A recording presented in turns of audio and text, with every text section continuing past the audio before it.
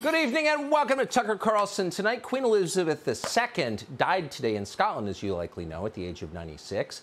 She was the longest-serving monarch in British history. She was born in one world and died in another. It's not easy to maintain your dignity while living in the public eye. Most of us could not pull it off for an afternoon. Queen Elizabeth did it for more than 70 years.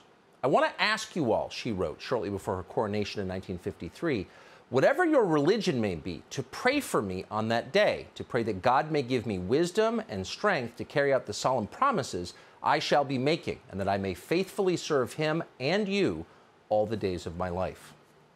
For the most part, she did just that, and that was not a small achievement given the period she lived in.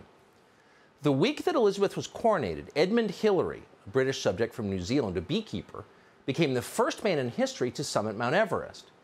The achievement seemed symbolic at the time, Britain on top of the world. But in fact, Britain was already over, whether the British knew it or not. To this day, Britain claims to have won both of the 20th century's world wars, but together they destroyed that nation forever. After victory came humiliation. The empire evaporated, and along with it, Britain's self-confidence and ultimately its self-respect. It's hard to believe now, but Britain wasn't always a regional banking center/refugee camp. It was a real place with a history and a language and a culture and a genuinely remarkable people. A country in the North Atlantic the size of Alabama that somehow took over the world and ruled it with decency unmatched by any empire in human history. The British Empire was not perfect, but it was far more humane than any other, ever. It's gone now, barely even remembered. Queen Elizabeth II was the last living link to a truly great Britain. Today on social media, the usual ghouls celebrated her death. Quote, "May her pain be excruciating," a Carnegie Mellon professor called Uju Anya wrote on Twitter of the Queen. "May she die in agony." Various know-nothings in the media, including a columnist at The Atlantic and a couple of employees of NBC News, seconded that thought. The British Empire was evil, they wrote, apparently totally unaware of what came after it. And speaking of what did come after the British Empire, how, for example, did Africa fare after the British left? Let's see. Uganda got Idi Amin, who was a cannibal. Rhodesia became Zimbabwe and then became the poorest country on the planet under the racist lunatic Robert Mugabe. As of tonight, South Africa is still being run into the ground by an incompetent kleptocrat called Cyril Ramaphosa. So it's hard to see any of that as an improvement because it's not an improvement. Sorry, Atlantic Magazine. And now, of course, the entire continent of Africa has a new master, the Chinese government. China is the latest colonial power to dominate Africa. Its subjects will be pining for the British soon, assuming they are not already. In an ideal world, there would not be empires, no empires, only sovereign nations. But we don't have that world, and we never have had that world, going back to at least the Assyrians, 1400 years before Christ.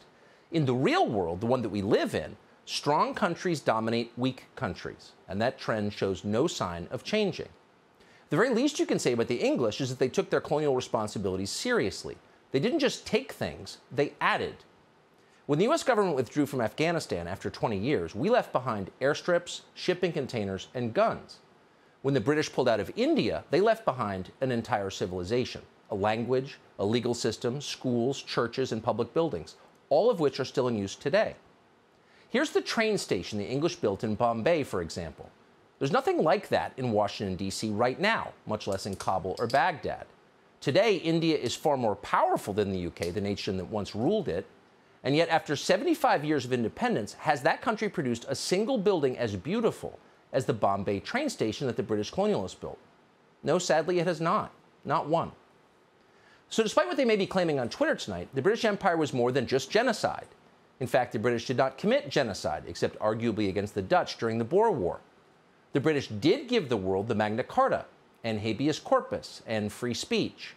They helped end the transatlantic slave trade, as well as the ritual murder of widows in India. The British Empire spread Protestant Christianity to the entire world. It published some of the greatest literature ever written and produced the finest manufactured goods ever made anywhere at any time, including now. It was an impressive place run by impressive people. We will see many empires going forward, but we will never see one so benign. That's true. And because it's true, the people who would like to run the world in a far harsher way would like to make certain that you don't know it. And so they destroy the evidence that ever existed. Here they are tearing down a statue of a British philanthropist in the UK 2 years ago.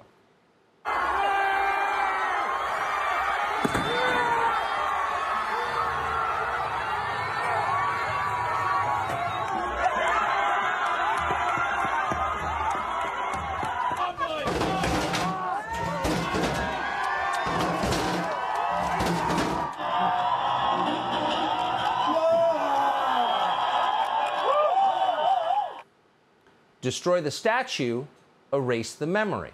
That's why they're doing it. Slander the ruler, discredit the entire period she lived in. And that's exactly why they're attacking Queen Elizabeth tonight. Not because she was a bad person, she wasn't a bad person, but because she lived during a better time. Subscribe to the Fox News YouTube channel to catch our nightly opens, stories that are changing the world and changing your life. From Tucker Carlson Tonight.